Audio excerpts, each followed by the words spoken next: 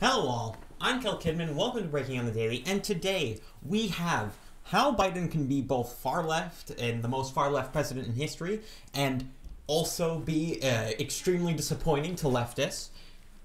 Also, Dominion a report on Dominion software finds that that the software was designed to rig elections, and how people are just getting tired of COVID lockdowns and the evidence of such. All that and more today on Breaking on the Daily.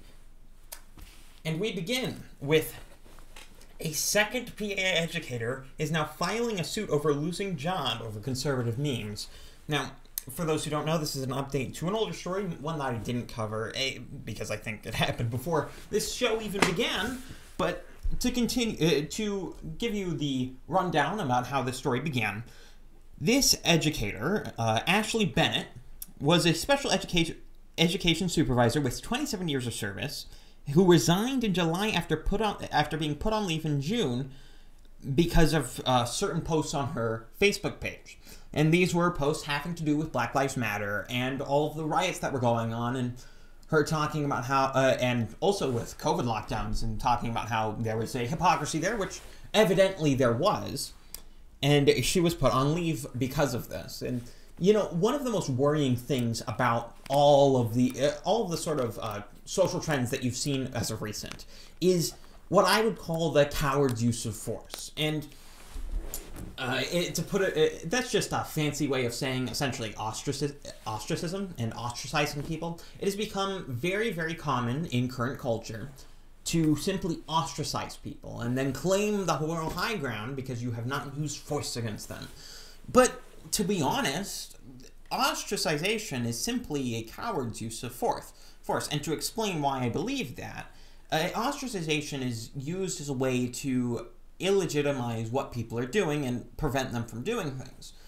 But it isn't the same as force because, well, it's not using physical force, but it is using a certain level of social pressure, which, while not material in any physical sense, it is material in the sense of people are very easily affected by social pressure.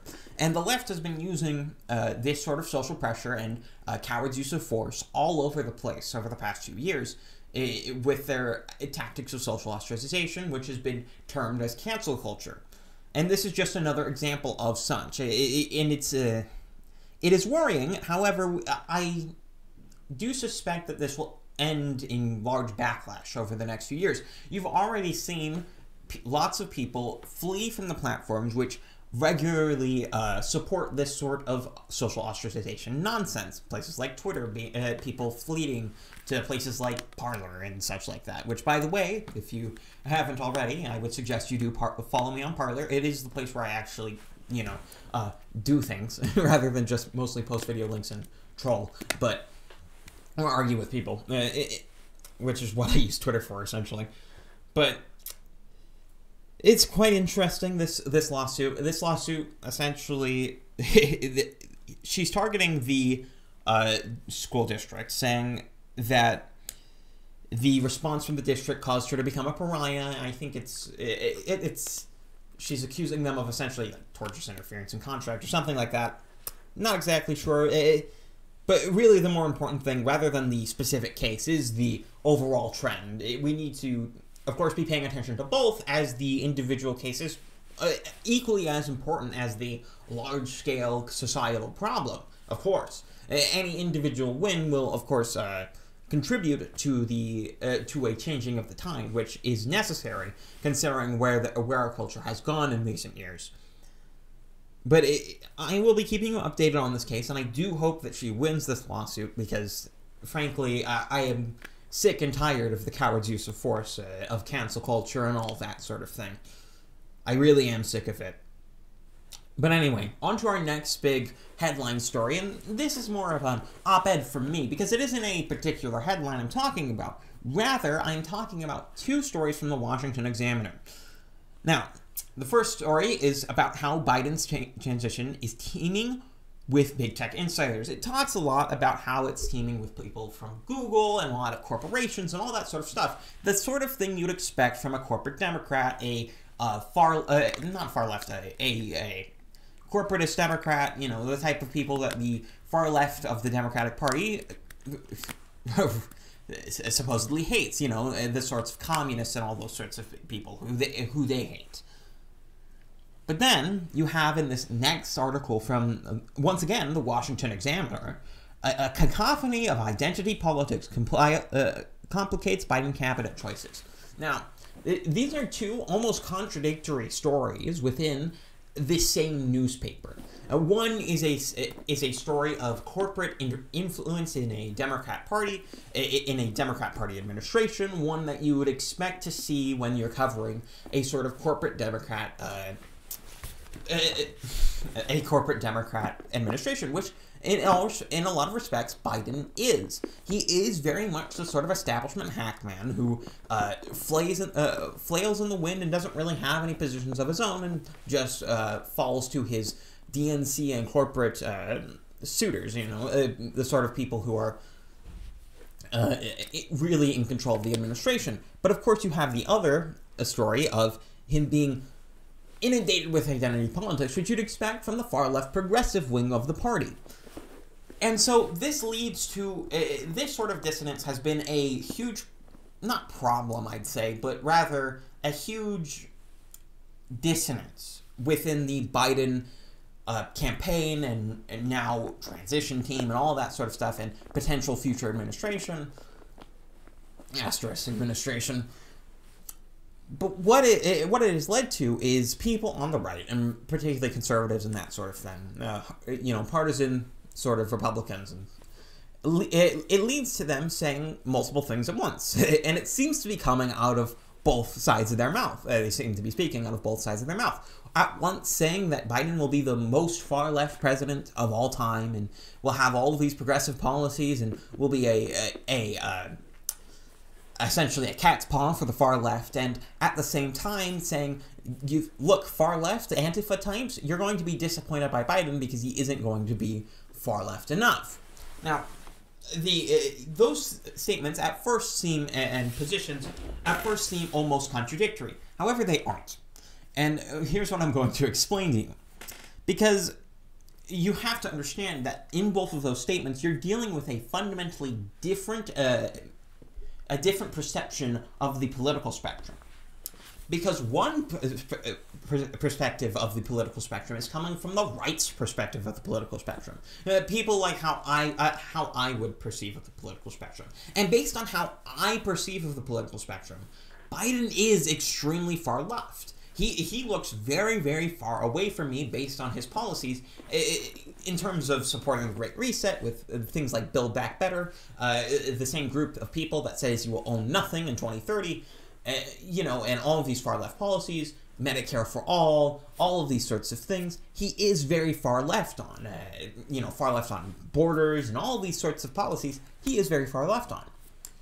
But then you have this other perception of the political spectrum, and that being the perception of the political spectrum as viewed from the communist perspective. Because from the communist perspective, Biden might as well be frickin' Hitler. He might as well be frickin' Genghis Khan. He might as well be, you know, all of these far-right specters that they say.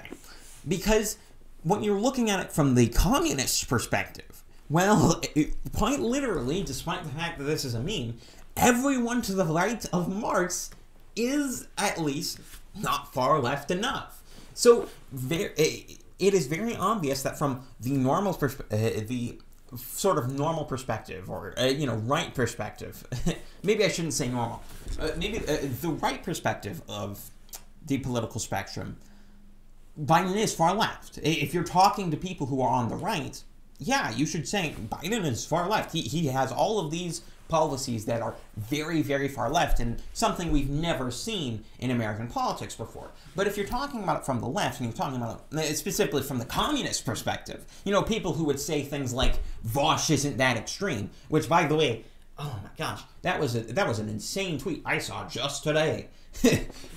And you know, I wonder why I still subject myself to that platform. Like, geez, that was one of the most insane positions I've seen. But, you know, if you're looking at Biden from that perspective, from that extreme a perspective, to say, yeah, Vosh is an extreme, then of course you're going to say Biden is not left, or he's center right, because to you that's what it looks like. And of course, from the perspective of me, someone, you know, free markets, completely libertarian, Christian, that sort of thing, Biden's gonna look far left. Of course, these things are actually not incongruent with each other. They're just looking at it from different perspectives, and both are completely accurate. So that was an interesting thing, and an interesting thing I've been seeing for a very long time. But on to our next story, where a New York woman was faces 25 years in prison over felony weapon charges after police find cache of fake guns in her home. Now, this is a story dating back to December of 2019, where the New York Police Department posted a photo of a successful bust they got of a New York woman's home, where they took away 22 firearms. Now, it turns out that 21 of the 22 were not guns. Were not firearms. They were race starter pistols, a whole bunch of freaking pellet guns, which, by the way, if you knew anything about pellet guns or firearms, you'd notice that pretty instantaneously, because some of them, though they were fairly realistic replicas, aren't perfect. Like one of them, one of the AR-15 replicas didn't have a buffer tube, which, for those who know anything about how AR-15s function, yeah, even if that was a real AR-15, it wouldn't have fired. or at the very least, it wouldn't have cycled, and you wouldn't have been able to get another freaking cartridge into the chamber. Like, it just wouldn't have worked. You know, anyone who knew anything about how AR-15s function, yeah. That's just a silly thing. And seriously, 21 pellet guns. This is one of the most ridiculous stories I've ever seen. Now, of course, you'd expect a place like New York, which, with one of the most draconian gun laws in the country, to, you know, at least be able to identify, you know, their police force, be able to identify what a firearm is and what a firearm looks like. And this is like, this is a bust into a private home, and the police force is still claiming that this bust was legit, that there were no problems, there was no problems of, you know, oh, they got the warrant illegitimately. They're still claiming that. I don't know how, but they are. It's just such a stupid, it's amazing, because, to give you the full rundown of the story, the authorities in 2019 raided Zlatik's home and charged her with first-degree criminal possession of a weapon. She faces a possible 25-year prison sentence. Oh, man. And then they posted the cops from the 112th precinct arranged the 22 weapons seized on the table and posted for a Twitter photo commemorating the bus, looking all proud of themselves. Man, we really got those pellet guns off the frickin' street.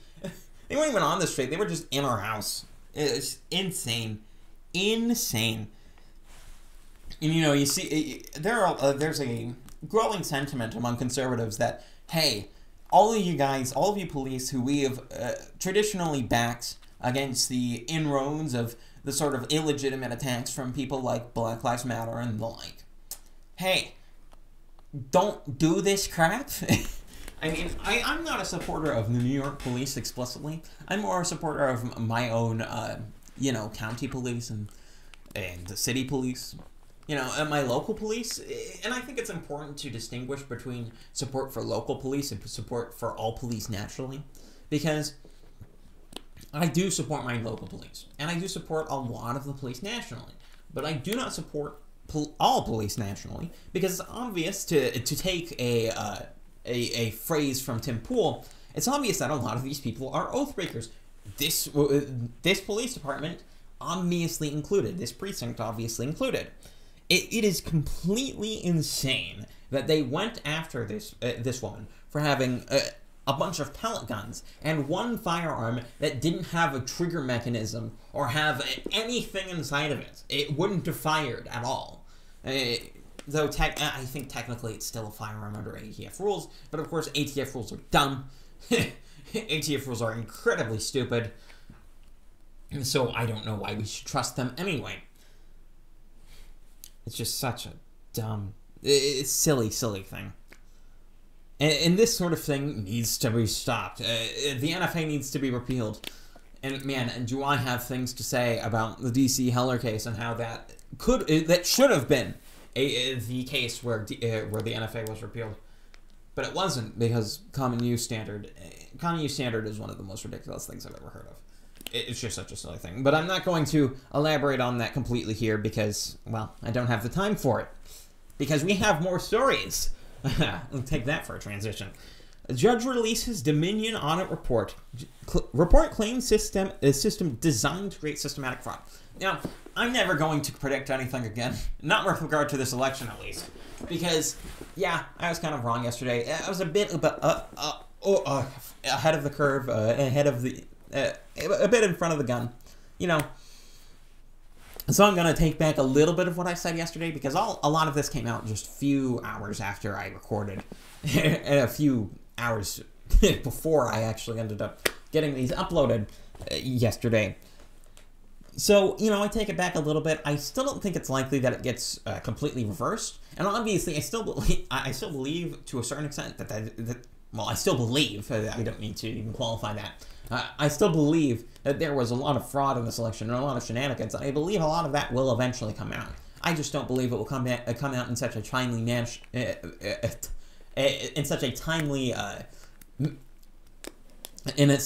fashion as to actually overturn the inauguration and appointment of Joe Biden.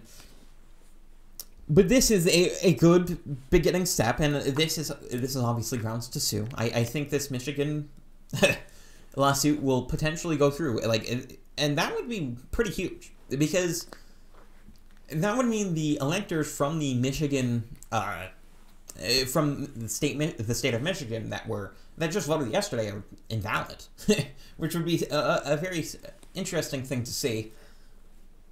Along with that, you have places like Arizona, the legislators attempting to put up their own set of electors, which will be an interesting thing, because you might end up seeing the legislator of Arizona sue the executive of Arizona, and in that case, the legislator would essentially have to win, because the legislator has plenary power over appointing electors. And so that would be interesting, though I don't really expect it. I just don't. I don't know. I don't know. I think the Texas case was the last real bastion. Hey, I'm open to be proven wrong, to be clear. It's not like I'm going around and saying, oh yeah, this election was totally legit, because it wasn't. But I just don't think it's going to be, you know, a lot of things are going to change over the next few weeks, or at least it's not going to change fast enough for another president to be inaugurated. I'm kind of dancing around the subject because of YouTube. But anyway, we're going to move on to the next story. And this next story is over 150 Minnesota bars and restaurants are set to defy COVID-19 restrictions. And now, this is coming, there are multiple stories to this effect going around. You have another one of like a small town in, I think it was Washington, where they are just completely ignoring all the COVID restrictions from the state.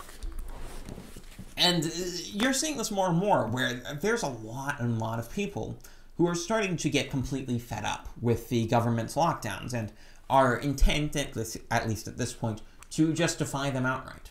And this is a good sign, because the courts, despite their complete lack of courage on the part of the election, have been pretty consistent in defending people's rights in the face of COVID restrictions. Just take the Cuomo Supreme Court case that happened just a month or two ago. That's a good example of the Supreme Court saying, no, you can't just violate people's First Amendment rights because COVID. And so you might see similar things happen in the response to this story.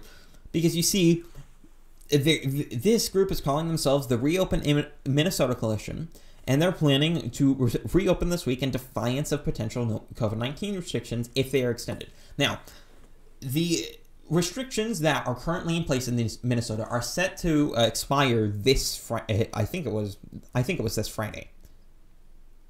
No, last Friday. Sorry, they were set to expire last Friday, and are expected to be renewed on Wednesday just this week, so just tomorrow.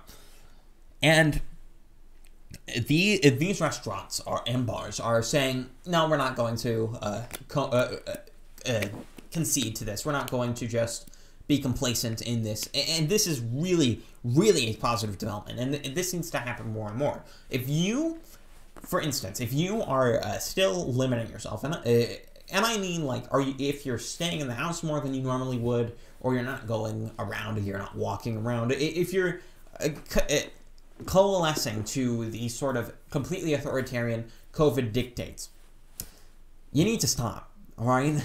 And, you know, I'm not saying stop wearing a mask in, like, private businesses for now, because, you know, for the time being, I don't think it's really worth it to rustle everyone's jimmies for the time being. Though, of course, I will be completely rustling everyone's jimmies just in a few months here. I do expect to do that, and I will do that. Hold me to that, in fact. Because I will do that, and I will refuse to wear a mask from that point forward. And I will be acting completely normally, by the way. So that includes just limiting my social distancing and all to none, and all that sort of thing.